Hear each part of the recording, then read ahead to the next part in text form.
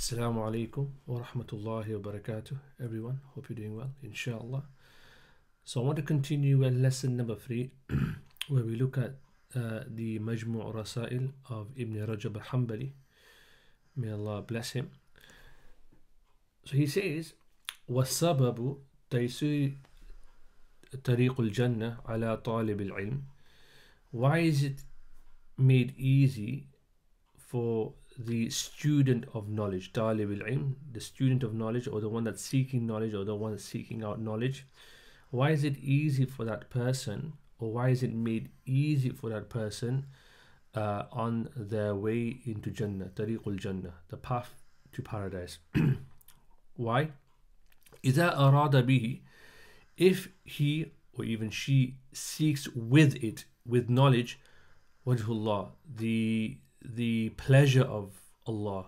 The word wajh means face, but we don't say face, we say the pleasure of Allah would be one way of saying it. So when a person seeks through knowledge the pleasure of Allah Azza wa Jal, the exalted, وَطَلَبَ مَرْضَاتِ, and they are seeking his pleasure. So i.e. knowledge should be sought to seek the pleasure of Allah, to seek the pleasure of God. أن العلم يدل على الله, that knowledge points, alludes towards Allah. يدل دلالة, to point towards Allah subhanahu wa ta'ala. من أقرب الطرق وأسهلها.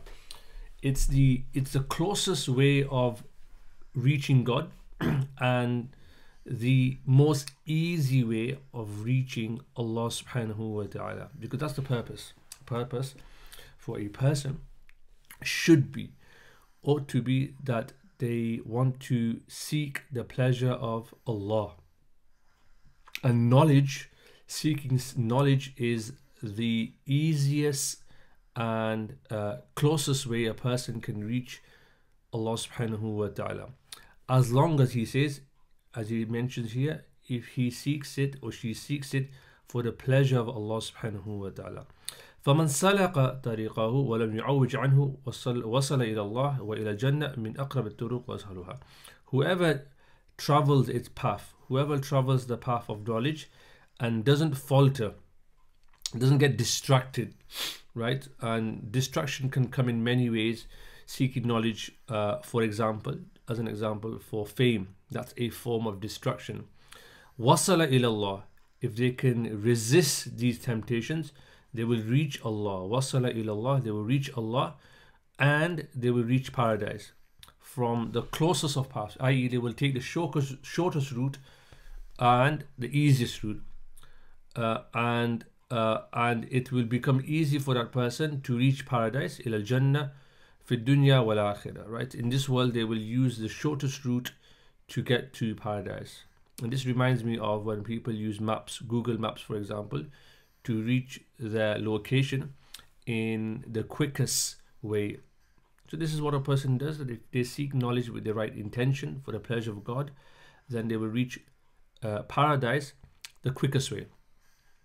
وَمَنْ سَلَقَ طَرِيقًا يَظُنُّهُ طَرِيقُ الْجَنَّةِ بِغَيْرِ عِلْمٍ. But he warns us, whoever travels this path, whoever travels a path thinking that they can travel the path to paradise بغير علم, without knowledge, فقد سلك أعصر الطرق وأشقاها. They've taken a worse path, they've taken the most difficult path, i.e. you can't find paradise without knowledge. You need knowledge, you need ilm. That is why in our tradition, Islam, knowledge is central, and many of our institutions, our ulama, our scholars, our teachers focus on the understanding of knowledge. Otherwise people will just do whatever they think is right without having any core principles, without having revealed knowledge, sacred knowledge helping them.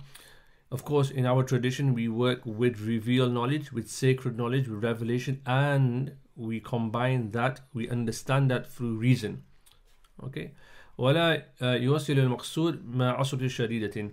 They won't reach their purpose, the maqsood, right, their objective, which is here the pleasure of God and paradise. Like it will be very difficult for that person. right? And remember, as a principle in our deen, Allah, God, does not want us to overburden ourselves. He doesn't want us to make life more difficult than it needs to be. This is a misunderstanding that some people have, that you have to make life difficult for yourself. This is not necessarily true. فلا طريق إلى معرفة الله وإلى الوصول إلى رضوانه والفوز بقربه ومجاورته في الآخرة إلا بالعلم النافع. There is no path to know Allah and to reach a state where you have His pleasure and to be successful by being close to Him, بقربه يعني بقرب الله. This goes back to Allah. And to mujawaratihi is from the word jar, right? To be like a neighbor, literally. But to be close to God in the akhirah, in the life to come. Akhirah means something that's going to come later on. In our case, that's the life to come. Illa, you can't achieve all of these things. The knowledge of God, to acquire His pleasure, to be successful by being close to Him, right? And success is being close to Allah subhanahu wa ta'ala. Illa بالعلم النافع, except with knowledge that is beneficial. It's interesting that they didn't just say ilm here. The Shaykh doesn't just mention ilm, knowledge in itself, but he actually says beneficial knowledge. الذي بعث الله برسله وأنزل به كتبه, that through which He has sent with His messengers, He's revealed in His books. فهو الدليل عليه وبه يهتدى في ظلمات الجهل والشبه الشكوك, that with this knowledge, with this guidance, they will be guided through it. With this knowledge, armed with this knowledge, they will be guided through the darkness of ignorance and doubt and so forth. وقد سمى الله سبحانه وتعالى كتابا نورا. Allah has called His book, one of the book's names for His book, through which people seek guidance, bihi fi dhulumat, in darkness. It's interesting that Allah subhanahu wa ta'ala, God uses the word dhulumat in the plural sense, dhulmun, in the plural sense, to indicate to us that there are many shades or many layers of darkness, right? But truth, guidance can only be one, light can only be one, nur. كما قال الله تعالى, as Allah says in the Quran, قَدْ جَاءَكُم مِّنَ اللَّهِ نُورٌ. It has come to you from God, from Allah, light. وَكِتَابٌ مُبِينٌ, an open book. يَهْدِي بِهِ اللَّهُ مَنِ اتَّبَعِ رِضْوَانَهُ. Allah guides through this book, that person who seeks His pleasure. Subul as-salam, the path of salam, the path of peace. وَيُخْرِجُهُم مِّنَ الظُّلُمَاتِ إِلَى النُّورِ, and He takes them out of darkness, plural, to light. And light is used in a singular. Many layers of darkness, but to the singular truth, to the light, with a capital T for truth. بِإِذْنِهِ وَيَهْدِيهِمْ إِلَى صِرَاطٍ مُسْتَقِيمٍ, and they will be guided to the straight path. وَقَدْ ضَرَبَ النَّبِيُّ صلى الله عليه وسلم مثل من حمل العلم الذي جاء به بالنجوم التي يهتدي بها في الظلمات. So the Prophet, peace be upon him, uses the example, draws the analogy of a person who, hamala means literally to carry something on your back, but the person who has knowledge with that of light, of the stars, that people use the stars to be guided, right? كما كان في المسند عن أنس رضي الله تعالى عنه عن النبي صلى الله عليه وسلم, as mentioned in the Musnad, from Anas, may Allah be pleased with him, from the Prophet, إن مثل العلماء, the example of the religious scholars, في الأرض كمثل النجوم, the religious scholars on this earth is like the stars في السماء, in the heavens. يهتدى بها في ظلمات البر والبحر, that with them, with that knowledge, with the scholars, with the light of the stars, or the navigation of the stars, they can seek guidance in the darkness, whether that's on the earth or on the ocean. فَإِذَا تُمِسَتِ النُّجُومُ أَوْشَكَ أَن تَضِلَّ الْهُدَاةِ. But if that light is lost, if there's no light anymore, it's extinguished, right? Then they'll be misguided. Even the person that's guiding them won't be able to guide them. So the ulama are here given the example as stars. وهذا مثل في غاية المطابقة لأن طريق التوحيد والعلم بالله وأحكامه وثوابه وعقابه لا يدرك بالحس. Right?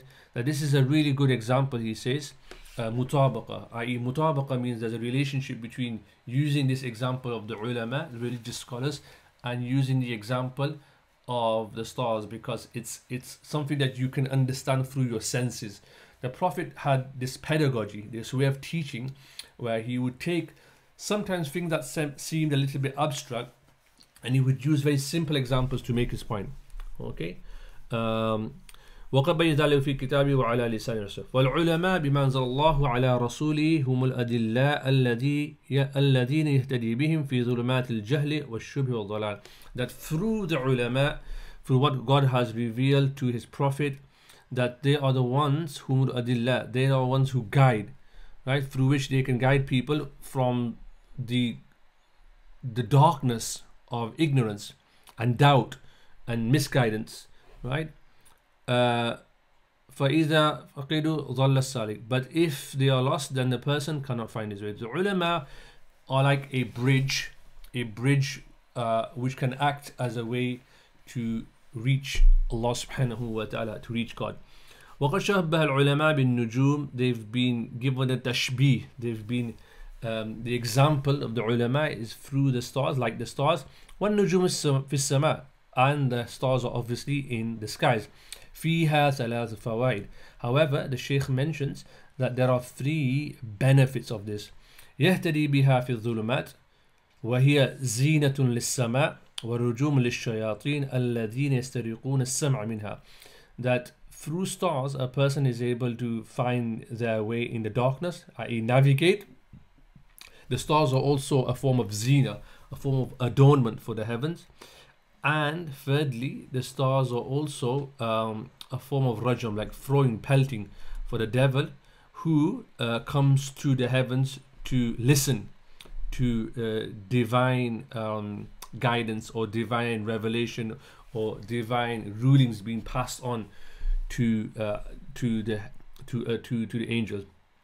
وَالْعُلَمَاء فِي الْأَرْضِ تَجْتَمِعُ فِيهَا ذِي الْأَوْصَافِ ثَلَاثًا. And he says, just like the stars have these 3 attributes, the ulama on this earth, like the stars in the heavens, have 3 attributes. هذه الأوصاف, have 3 attributes. بهم يهتدي في الظلمات.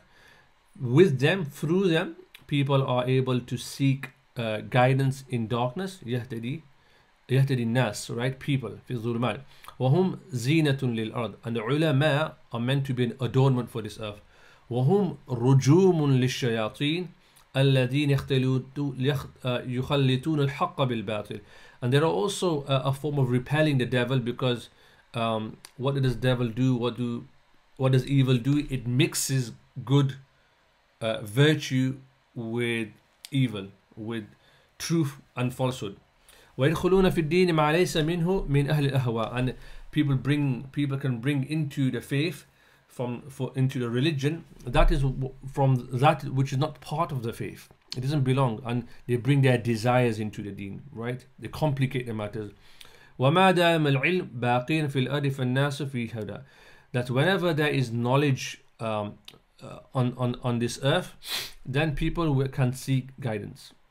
وبقاء العلم بقاء حملته. But he mentions the important point here, that the existence of knowledge, بقاء العلم, the existence of knowledge or the knowledge remaining, is predicated upon the ones who carry that knowledge remaining as well, right? فإذا ذهب حملته ومن يقوم به وقى الناس في الضلال. So if the ones who are carrying the knowledge are no longer here, and the one who sustain that knowledge, who pass that knowledge on, then people will fall وقع الناس في الضلال. They'll fall into misguidance, as is mentioned in the hadith from the Prophet عليه الصلاة والسلام, that إن الله لا يقبض العلم انتزاعا ينتزعه من صدور الرجال. That Allah does not take away the knowledge by taking away it from the breasts of people, from the chests of people, from people. ولكن يذهب العلم بذهاب العلماء. So God does not take knowledge away itself. What He does is that he takes away knowledge by taking away the vessels of those knowledge, the carriers of those knowledge, which is the ulama. فَإِذَا لَمْ يَبْقَ عَالِمٌ, when there's not a person left who is a religious scholar, practices upon that knowledge, teaching religious sciences, اتَّخَذَ النَّاسُ رُؤُوسًا جُهَالًا. The people will take ignorant people as their leaders.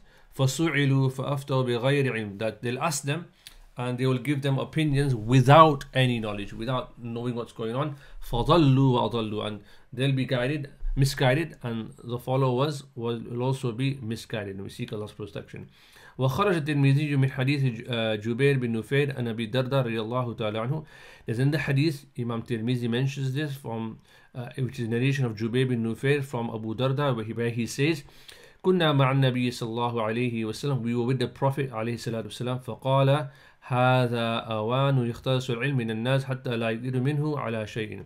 That a time will come, there'll be people, knowledge will be taken from people, that there'll be no one there'll be no knowledgeable people. So فقال Ziyad bin Labid, Ziyad bin Labid says, how is this possible? كيف يختلس من العلم? How is knowledge going to be taken? Because there are people amongst us who read the Quran, and our children read it, our women read it, and so the Prophet ﷺ, Abu Darda in this narration mentions that may your mother be bereft of you, right? This is an expression that they would use. In kunta la'adduka fi fuqaha al-Madina. I used to think you were from the scholars, the religious scholars, the Judists of Medina. هذه التوراة والإنجيل عند اليهود والنصارى. This Tawrat, this Injil, which is with the Yahud and Nasara, فما تغني عنهم? How is it benefiting them? قال بجبير بن نفير فلقيت عبادة بن ثابت. I met Ubadah bin Samit, so I said to him, ألا تسمع ما يقول أبو الدرداء? Have you heard what Abu Darda says? So I told him what he said, and he said, Abu Darda has spoken the truth.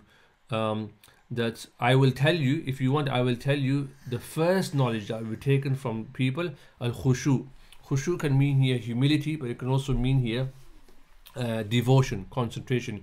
يوشك أن تدخل مسجد الجامع فلا ترى فيها خاشعا. That a time will come where you'll enter the masjid, the central masjid or the large masjid, and you won't see anyone in there in a state of humility and khushu. Right, that this is a state that will come upon people. And Imam Nasai narrates from Jubayr bin Nufair and from Auf bin Malik and from the Prophet ﷺ something similar, right? And in the hadith he says, فَذَكَرَ صلى الله عليه وسلم ضَلَالَةَ الْيَهُودِ وَالنَّصَارَى عَلَى فِي أَيْدِيهِمْ مِنْ كِتَابِ اللَّهِ. That they had these books, the Yahud and Nasara had these books, but they were still misguided, right?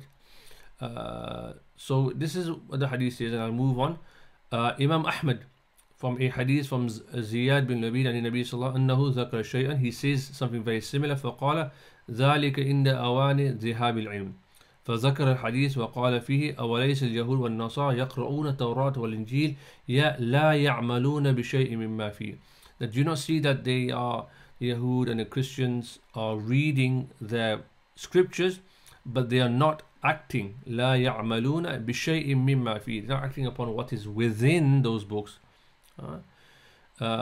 ففي هذه الأحاديث أن ذهاب العلم بذهاب العمل. That when these narrations are informing us that with the removal of knowledge will be the removal of acting upon that knowledge. So in our tradition, we don't just learn things for its sake, to pass an exam, for example. We learn to act upon that knowledge, to bring it practically into our lives, right? To change our beings. وأن الصحابة فسروا ذلك بذهاب العلم بات من قلوبه الخشوع. And so when they were talking about knowledge being taken away, they understood that there was a spiritual side to knowledge, the esoteric knowledge, the ilm al-batin, right? That it will be taken away from the hearts of people, and that was this humility and this sense of connection to God. So we'll stop there, and in the next lesson we'll continue from here. Stay safe. See you all soon, inshallah. Assalamu alaikum wa rahmatullahi wa barakatuh.